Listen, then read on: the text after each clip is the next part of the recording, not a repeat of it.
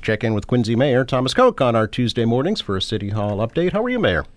Doing fine. How are you, Joe? Doing great, thank you. These early mornings have been nice, actually. The late risers miss all the sunshine. I know, it is beautiful. Really nice, yeah. And speaking to the Commissioner of Natural Resources recently, there is just a ton of stuff going on across the city. There is indeed.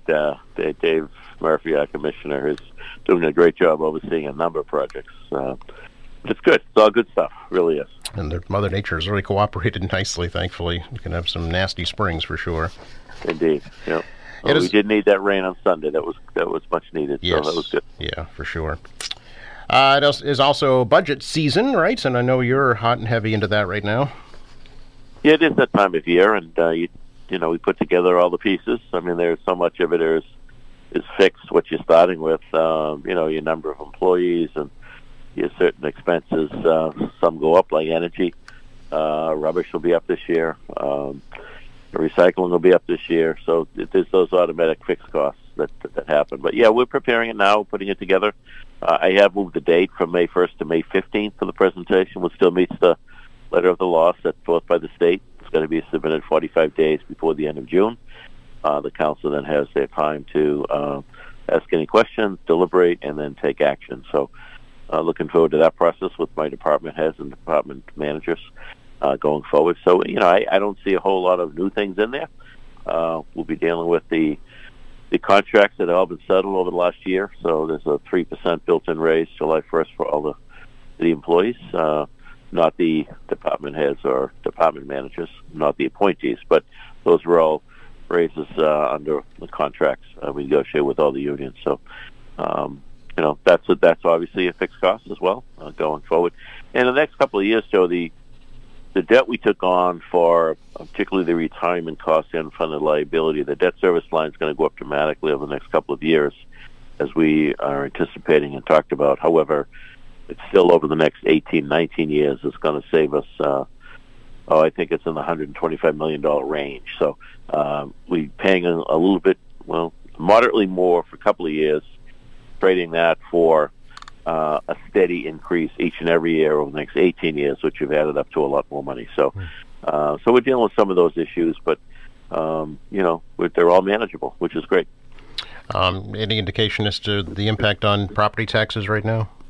No, not at all. I mean, there's so many factors that go into that, including what a new growth number will be, the values at the time, et cetera, et cetera. So, we try to, it might be a little bit more than what we've been doing the last couple of years, but we still have a lot of excess levy capacity. We're not even near Prop 2.5 override, so we have the ability to absorb some of these hits over the next 2 years with the debt service. Recognizing that I know nobody likes to pay taxes, and I remind everybody all the time, and I'll continue to do it. We're right in the 50 percentile in Massachusetts, 351 cities and towns. We're right smack in the middle on tax burden. I would argue, though, that we're probably in the top 5 to 10 on services and what the return is for people who live and take advantage of the services here in the city. Mm-hmm. So the timeline for the council, once they receive the budget, is what? They have till June 30th. Okay. And then it gets back to you for final approval? Well, get back to us. Whatever the action is the action, then we implement. I see. Okay. And do you have a final number yet for the budget? Nope. Okay. Nope. All righty. Speaking of budgets, the council last night approved a municipal broadband enterprise fund. I know this has been talked about for, about 5 years now, to try and create a city-owned internet service. How would this work, Mayor?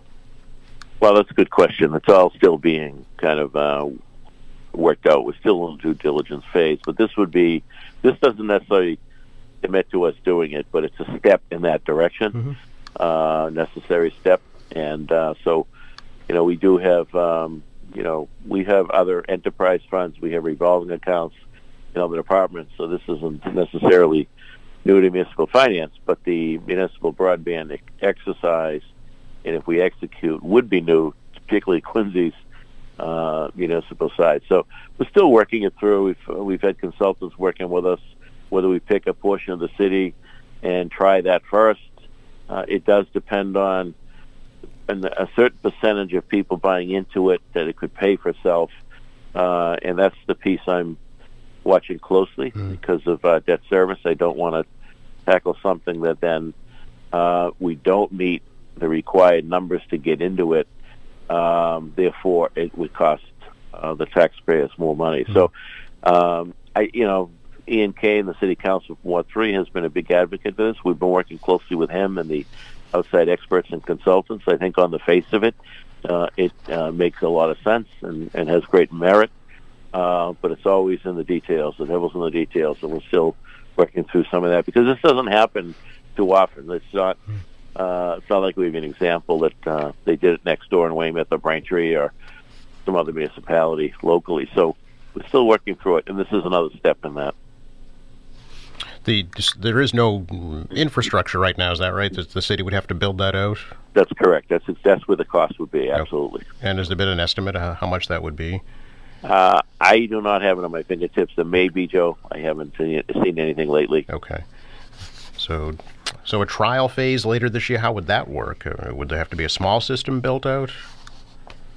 That's kind of the stuff they're working on now. Okay. One of the recommendations is we do pick a portion of the city, build that out, see what the response is, and before we tackle the whole city. So, and of course, I got to believe that demographics matter too, and there may be some neighborhoods that are more affluent that would make bite on this, whereas some would not, and that's the kind of stuff we got to figure out. I forget the number off the top of my head, Joe, but I know it's in the 60s percentile that would have to sign up for this to make it worthy. To pay for itself, right? Yeah. Financially correct, yeah. Okay. Very interesting. Mayor, recently I had a chance to chat with a couple of local attorneys who had some questions about the proposed 99-year lease for Quarry Hills Associates up at Granite Links, and suggesting perhaps that an outside firm be brought in to draw up the lease rather than accepting the one that Quarry Hills drew up. How do you feel about that? I look at the lease went back and forth between the attorneys for Quarry Hill and the attorneys for the City of Quincy. I'm very comfortable with the lease, as I said before. If the City Council wants to make changes in that lease, that's their purview. So if there's these so-called expert attorneys have some suggestions to the council, they should make it. I don't think we have to start from scratch. We are living within a lease currently today, and we took what was a barren, ugly landfill and turned it into something positive, with us also sharing revenue with the City of Quincy. I think it's a great project. So I'll let the council do their work, and hopefully we can figure this thing out. They were suggesting that the proposed new lease would actually be a detriment financially to the city as in relation to the current lease. Do you agree with that? I don't, but everybody has an opinion. Why is this happening now, do you know?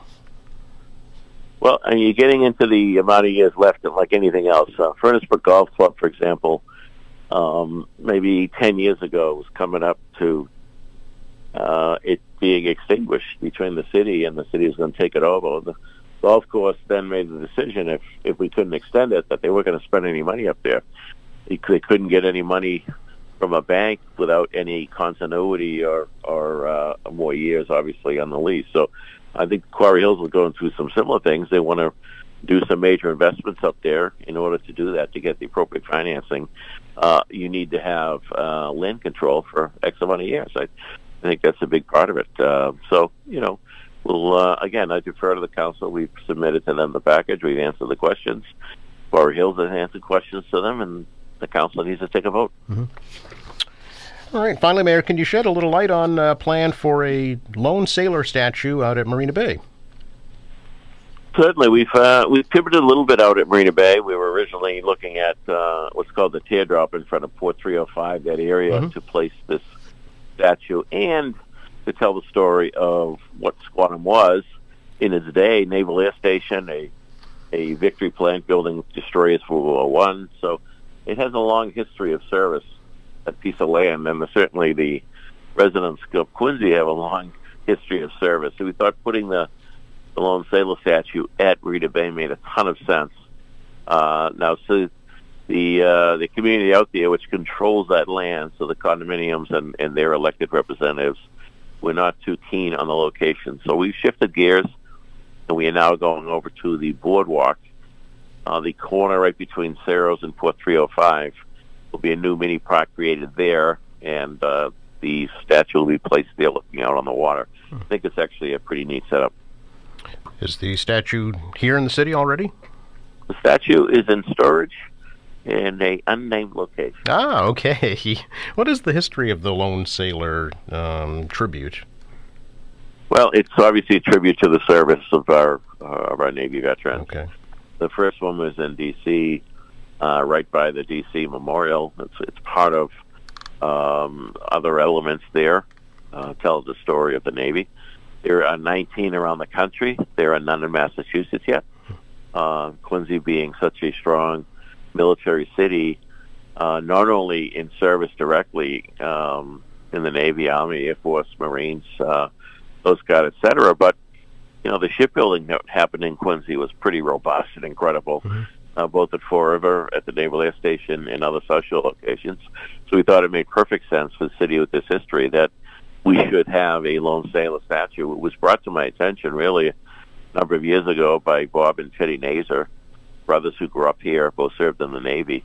Bob passed away a couple of years ago, but Teddy's still around, and he and the local veterans are huge supporters of this effort. So we're making good progress, and we're originally shooting for this fall, but we're probably looking at next spring because of the time to get the amount of materials and the whole bit. So the other piece of this, we will there'll be a nice element, and that is the bell, the USS Quincy bell that used to be on the mall in front of City Hall. It's going to be part of this beautiful mini park honoring the Navy, and that will honor the shipbuilding as well. So that's a nice feature also. Very nice.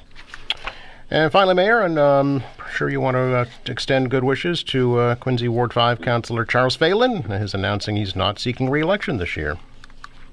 Yes, he came in to tell me a couple of weeks ago, and I wasn't completely surprised. Chuck and Michelle, they've contributed an awful lot to the city, both in elected service and otherwise. I mean, Chuck's involvement in he's an Eagle Scout himself, but in scouting in general over the years has been remarkable. Chuck's involvement in various, Michelle's involvement in various boards and commissions over the years is pretty remarkable as well. And of course, his services at Ward 5 Council, which he had done years ago and returned to a few years ago. So he also served as a department head under Jim Sheets and under my administration. Chuck's one of those guys that loves Quincy and wants to see good things happen and participated in that in so many ways over the years. So we're grateful for his service. I appreciate his friendship. I've known Chuck. We go back to playing softball against each other on Sunday morning some 35, 40 years ago. Always enjoyed Chuck, always a gentleman, and always put Quincy first in his decision-making. So I'm grateful for his service, and we'll certainly miss him. Sure. Always appreciate your time, Mayor. Have a wonderful day. You also, Chuck. Take care. Yep, bye-bye.